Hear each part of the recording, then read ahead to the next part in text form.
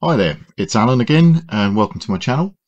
You join me for part 2 of this painting session or semi-tutorial.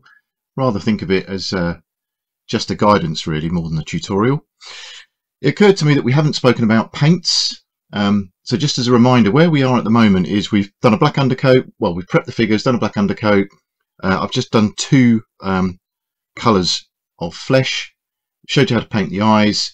And I've talked about this concept of inside-out painting, and it occurred to me that I haven't really talked about triads and how we're going to construct the rest of the models. Thought I'd show you a few examples of the paints that I use. So here's a Foundry sequence. So the Foundry paint system, this is the Boneyard, which ranges from a sort of light buff through to an off-white. That's one of my favourite triads. I tend to use that for a lot of historically based miniatures where we're looking at effectively whites or off-white type clothing, and that does quite well for Greek tunics or something similar to that. Just as another sort of introduction, you can obviously buy triads ready-made. Again, as I say, Foundry's one. These are Reaper paints. This is a red triad that I tend to use quite a bit. And the only thing I would say about with the reds is that it takes quite a bit of getting used to in some respects. And quite often, if I want an extra layer here, I'll put a very distinct highlight. But I think there's a lot to be said for Reaper. They sell their paints in triads, and I find them to be really useful. And then lastly, I was going to talk about making up your own triads, because this can actually be more fun than anything else. So here's a sequence of Vallejo paints that I tend to use for a brown. Don't know how well rendered that is on the screen, but here we've got a 822 as the base coat, then we've got a flat brown, a 984, followed by a highlight which is an 846, and this one is actually just a mahogany brown. Now again, it's a bit of trial and error, but actually that as a dark, mid and highlight works really quite well. And again, I would encourage you to go to the local model shop, pick up some paints that you trust or that you know, and then look at them by eye. Sometimes it can be a bit misleading in that you'll tend to go very well, basically I think you can underestimate the difference between the paints and convince yourself that it's going to be more distinct than it actually is.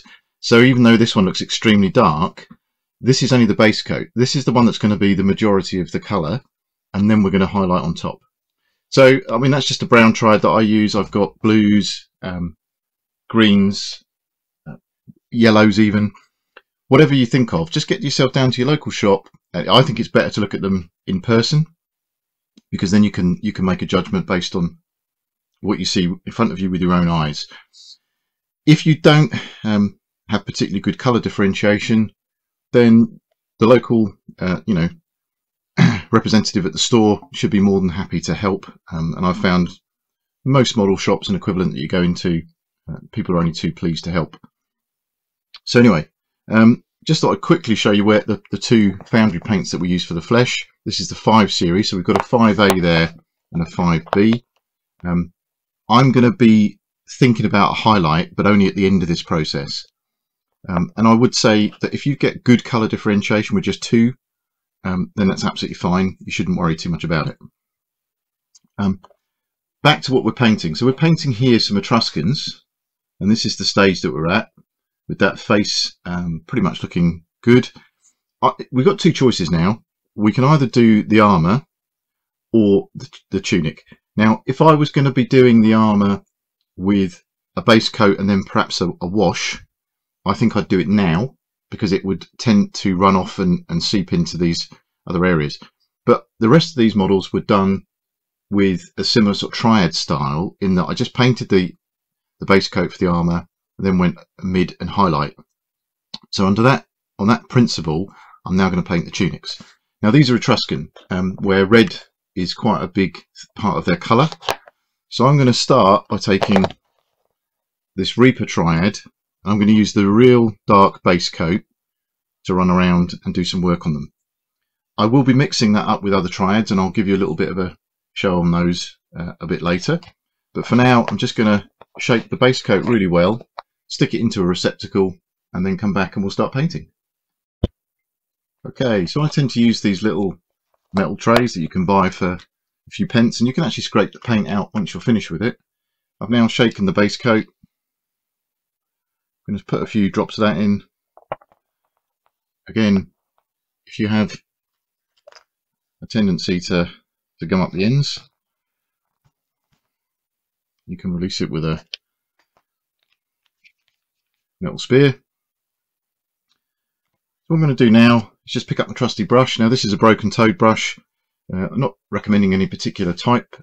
I just happen to like the Broken Toad. Again, it's about the point that you get, not the size of the brush. So this is a 0, which I find a very useful general all-rounder. As I said, you saw me revert to this for doing the eyes, and now I'm going to use it for the tunic. I think the only thing I would recommend is, I've tried artificial bristles and I just never find them to work very well. So this is a sable, Kolinsky sable, and I think you can't go too far wrong if that's your brush of choice. And again, what we're going to do is just take this around the model.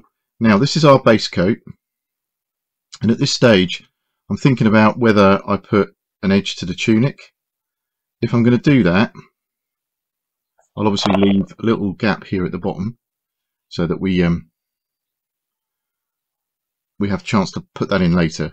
As I said, Etruscans are all about reds, so if I do a highlight, if I do an edge here, I think it will be a white edge. And there's not much to say about this process other than I don't worry too much on the base coat about whether I'm doing a great deal in terms of coverage. I just want to make sure that I've left enough of an edge there that we can come back and put the tunic line on. And again, I tend to work across the figure, especially when I'm trying to leave a line.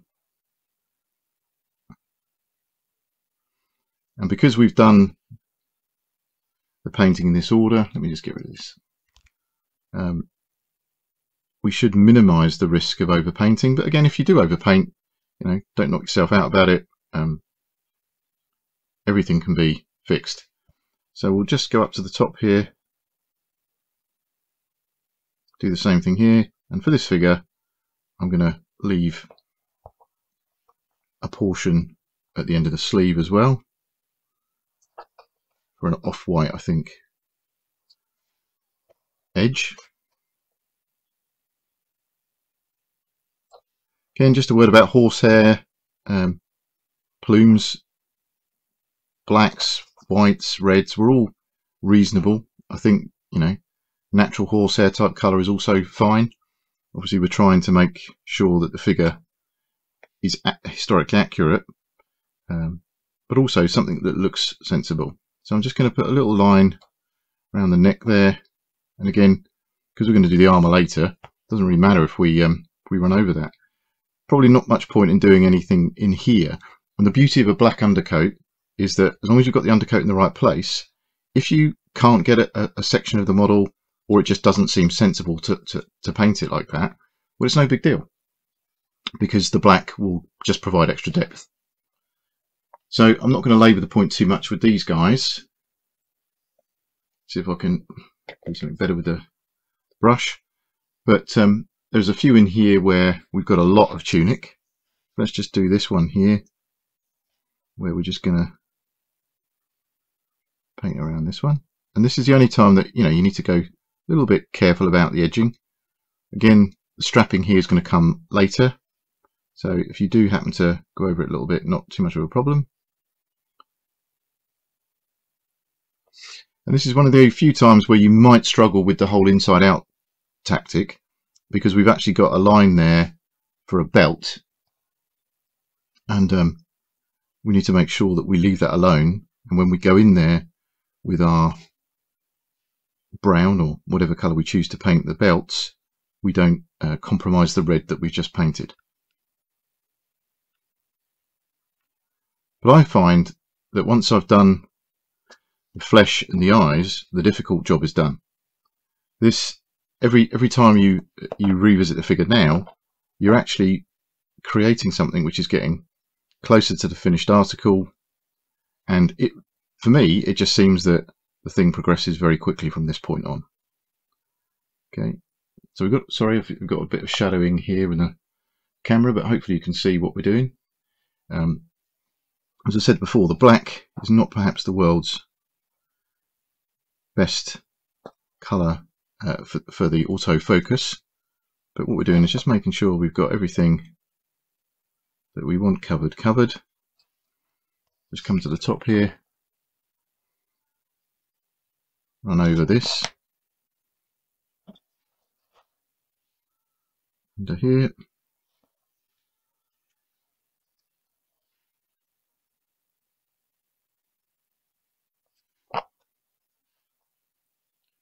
I think reds are one of the few colours where you can jump successfully between triads, or go from base to highlight and then not feel like you've compromised the overall finish.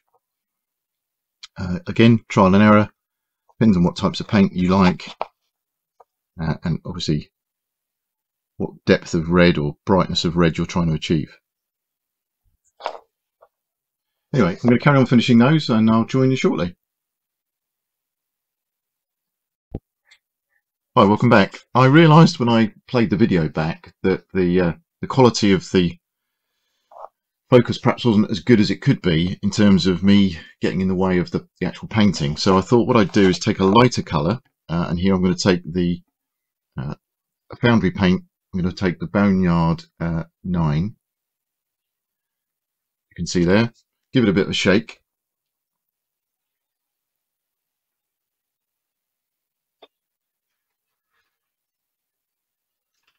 Then I'm going to take some of the paint and put it into my receptacle here.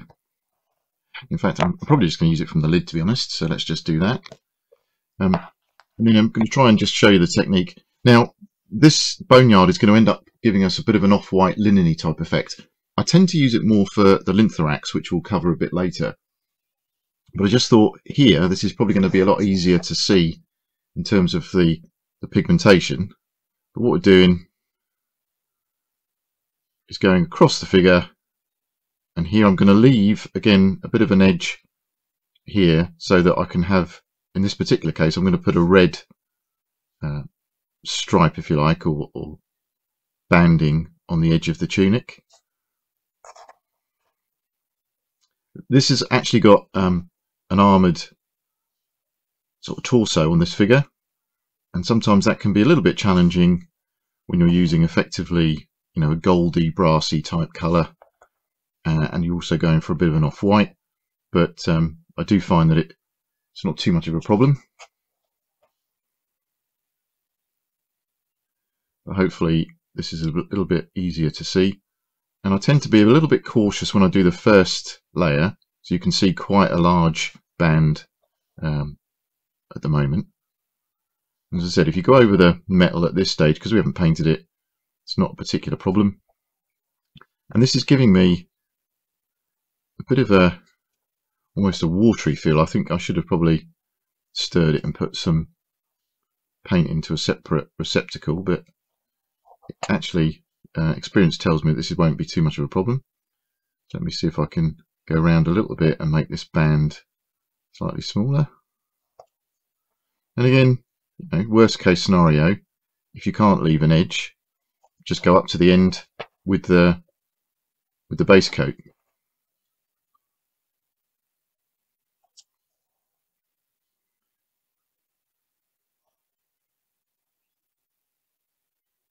So do you know what? I'm happy with that. Just going to make sure that we sort of tuck in just by there, which is where the sword is, or the scabbard. And again, same sort of principle up here. Hopefully I'm not going to obscure the video too much.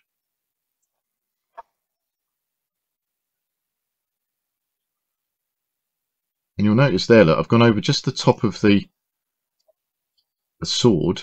And again, this is why we're painting the inside detail first, as it were, so that if we do run over the top of anything, we know that we haven't painted it yet, we're not ruining anything, we're going to go back and do it properly a bit later on.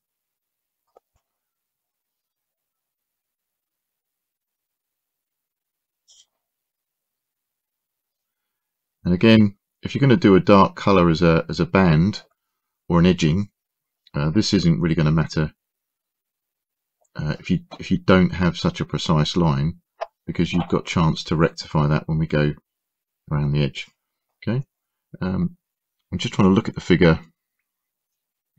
You can see that we've got pretty good coverage there. You can't easily see any sort of tunic around the neck area, so I'm just going to leave that figure as it is for the time being. So now I'm going to move on, do the rest. I'll probably revert back to a red, and what I do with reds is I make sure that I mix up the coloration. I think at this period of history, you know, people would have got tunics with different dyes over different periods in time, different ages, if you like. So I'm going to use, you know, quite a variety of things. This is the actual foundry sort of terracotta style, so I'll be using that as well. There's a different triad that I'm going to be using from the Reaper range as well. I'll find that out and show you next time. So I'm going to go back round all of these miniatures and make sure that I do all the tunics, and then give you guys a shout back. Okay, so that's all of the tunics base coated effectively. What I've actually done is mix it up a little bit. So this group here, I've used the Reaper triad that I showed you earlier, which is this bloodstained red, starts 133 and runs to a top coat of 935, but I suspect I'll be putting a lighter red on that as well. So that's quite a dark finish, which hopefully you can see a little bit on the video there.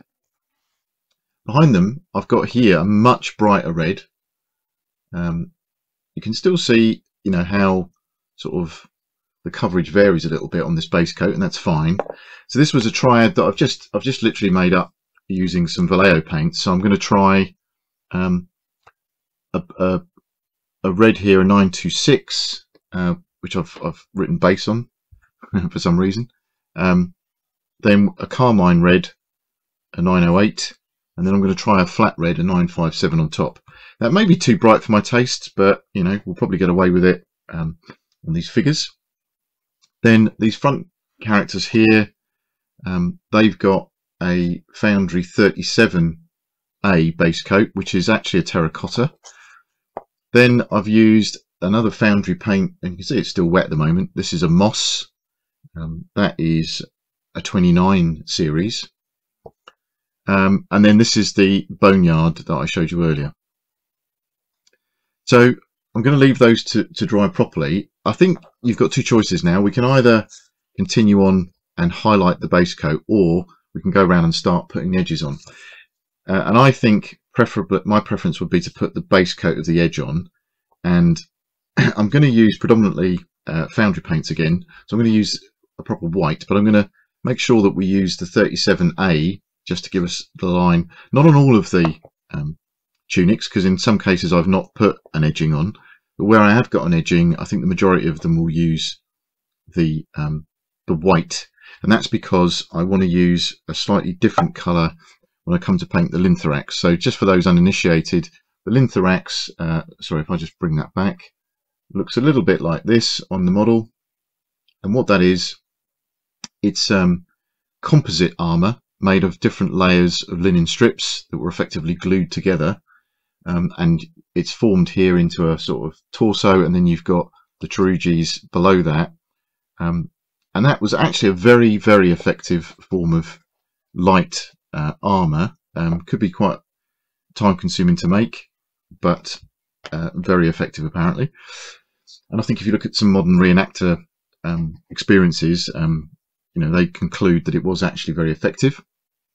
The reason I've now grouped these into the different sort of colorations is, quite honestly, if you get not too much variety between the figures on the base coat, it's a really good idea to separate them out like this so you don't lose track.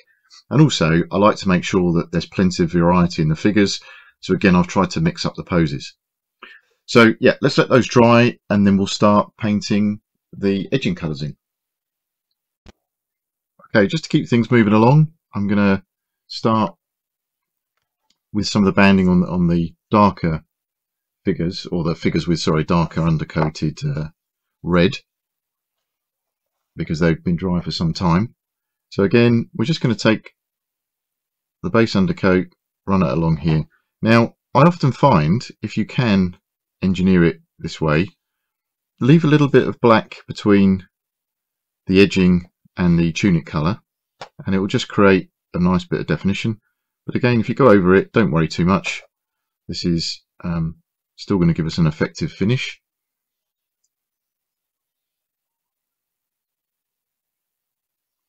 And if you do happen to go over the tunic too much, you can obviously repaint it with the darker colour before we go too far.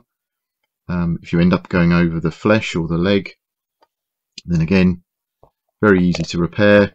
And as your sort of practice carries on, you'll find that your dexterity improves, and you'll come up with ways of holding the figure, holding the brush. You'll understand the mix that you want in terms of the viscosity of the paint, and this becomes a much easier process the more you do, like with most things in life. And we're trying to get a fairly even sort of coloration in depth in terms of the actual edging here. And you'll start to see that it's really starting to lift the figure already, and the more you block in, obviously with colours, the more complete the figure appears and the nicer the process feels. And I think for me, one of the beauties of painting is that the early stages are quite challenging. You know, you don't feel you're getting too far, and then all of a sudden the figure starts to take shape, and you can really see where you're going with it. Now what I'm doing here is just sort of going underneath. I'm not worrying too much about whether I'm covering all of the black, because it's literally underneath the figure, but obviously I don't want any sort of colours that shouldn't be there sort of being visible, if that makes sense. So on this particular figure, I've left the top arms as well to have a little bit of banding on. Oops. Getting a little bit of shadowing here, sorry for that. But I'm just going to move the figure around. As I said, slightly more awkward for me here because I'm trying to make sure that you can see what I'm doing.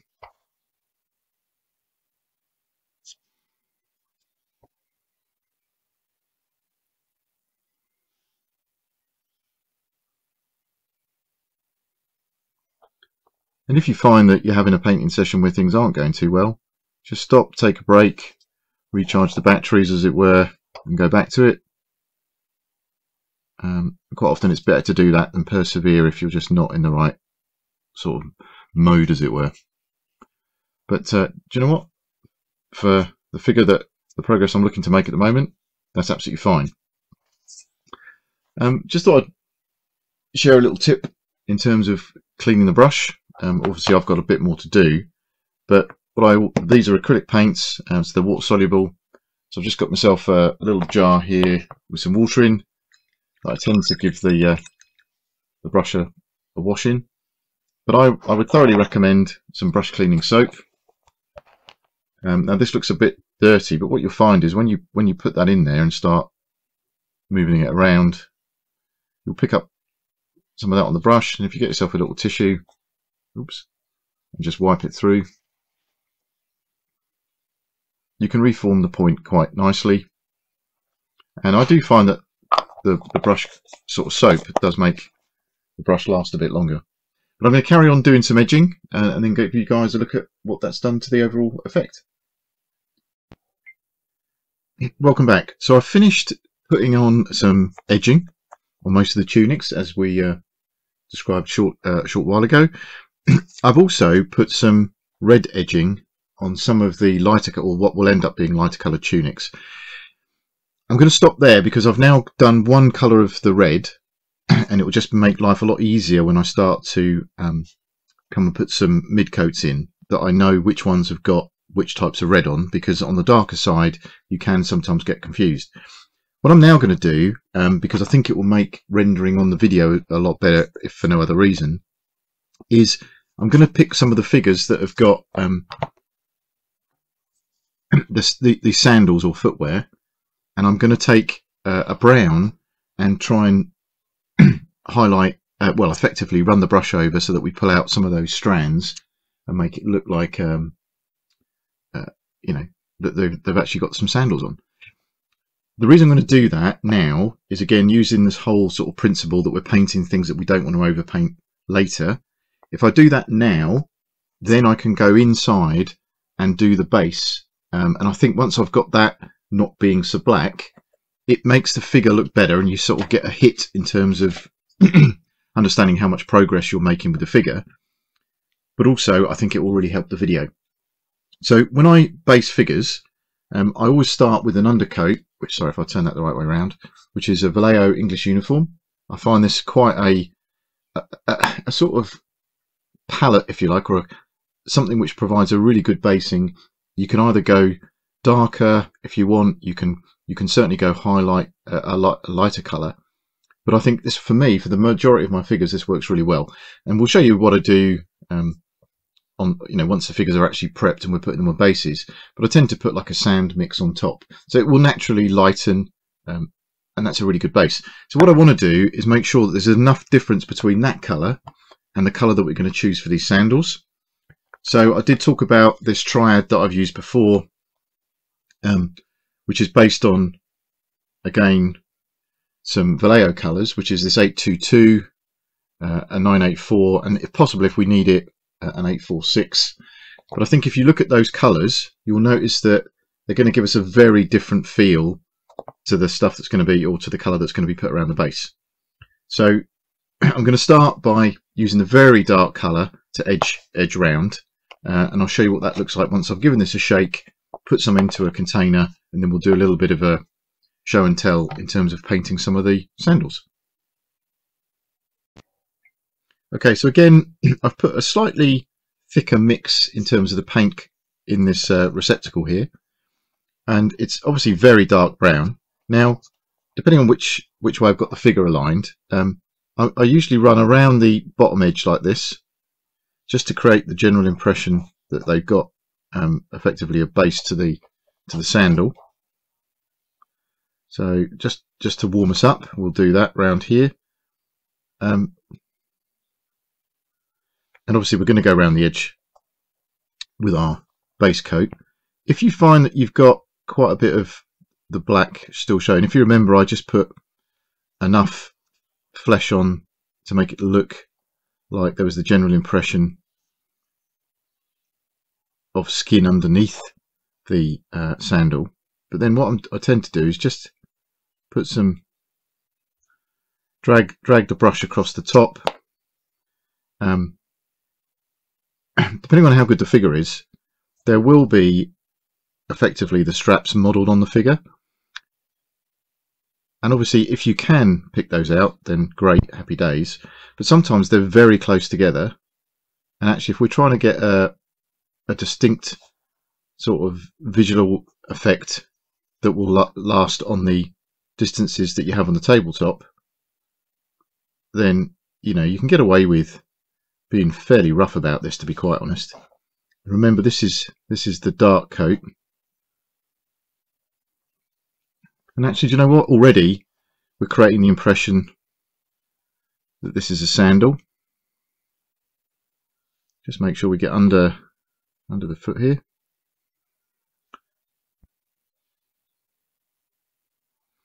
And because it is quite dark, as I say, when I go around and do the base, that's not going to be a problem at all.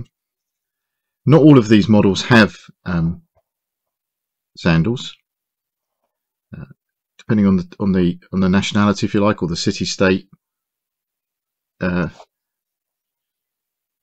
These were either favoured or not. The human foot gets very tough if you don't wear footwear, and in many cases in history you know, should we say, less advanced armies have certainly been happy to go without structured footwear. And if you've got like quite tight sandals where you're creating a strapping over the top like that, that's absolutely fine. I'm still happy with that. We're going to put some lightning on a bit later on. And all we're trying not to do is lose the underlying impression that we've got a foot in there somewhere. Okay, so that's good enough for me. I've got a batch of figures here that have all got footwear. I don't know if you can see too clearly on the video, but this one is much more about a whole piece actually. So there's a very definite structure in terms of fitting other than the front toes on this particular design. And as I say, just a reminder, these are Etruscans, but the same influences, the same footwear, if you like, was common throughout the Mediterranean. And sandals are pretty time-proof in terms of, you know, the same types of footwear would have persisted all the way through, certainly through the Roman Empire period and beyond. Let's just make sure we're creating enough of an impression here that we know that this chap has got some footwear. Okay, so hopefully, let me just make sure, but again, you see this figure here, no need, we haven't actually got any sandals on this guy. We'll just do this one as the last one in the batch, just to make sure that you get a good view. Hopefully, see what I'm doing, I'm going to do it a bit cack-handed, just to run through there on that edge, run through the toe area, but trying to go below the toe as much as we can. Again, if you think that you haven't done this too well, a bit later on we can come back and put a blob of flesh back over the top and we'll be all good again. Obviously this one's got greaves, so let me just get in there a little bit.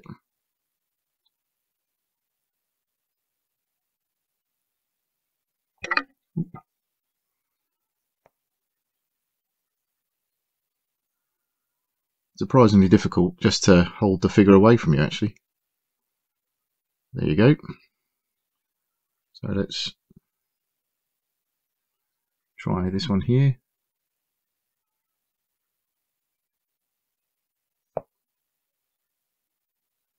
Not done too much flesh there, so I think we'll be making this one more of a filled in sandal, as it were.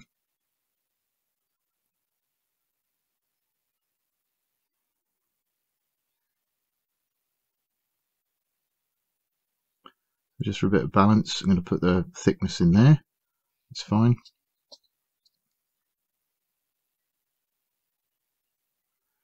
Okay, and we'll get some lightning on that.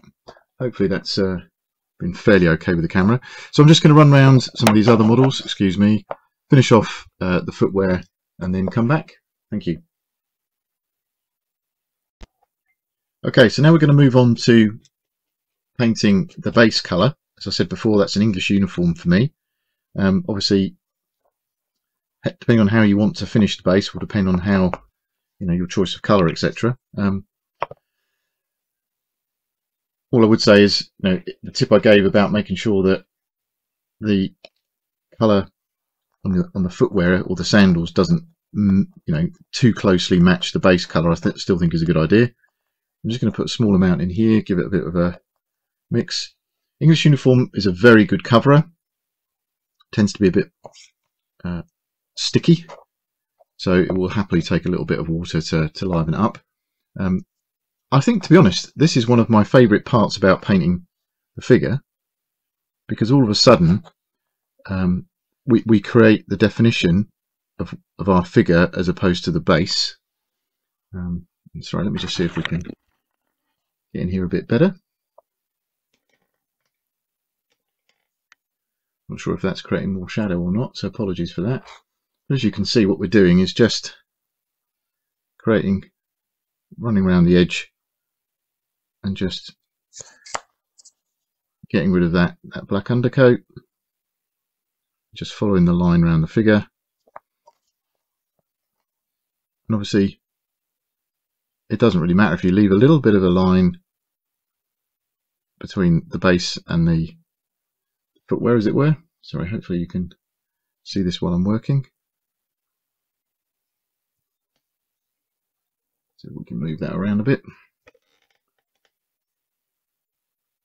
This way maybe. Let's have a look. Yeah. So what we're doing here is obviously just going around all the areas of the base on this temporary sort of piece of card that I talked about ages ago. Just making sure, and you don't have to be too precise about this, as I say, leaving a bit of a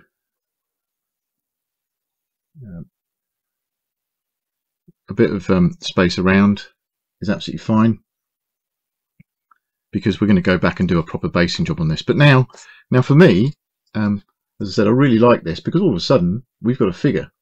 Yeah, it's sort of, doing the base immediately lifts out the figure, and we can really see what we're doing. Now there will be times when we're going quite into a narrow gap, shall we say, between the feet. So you can switch to a thinner brush.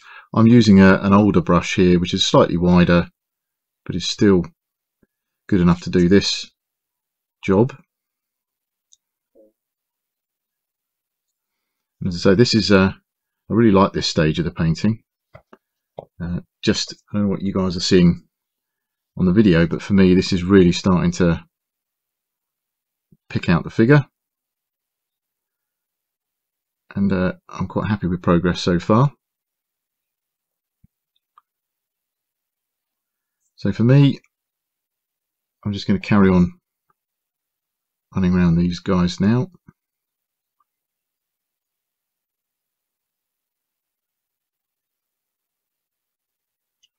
There. And I'll come back when I've done it all. See you shortly.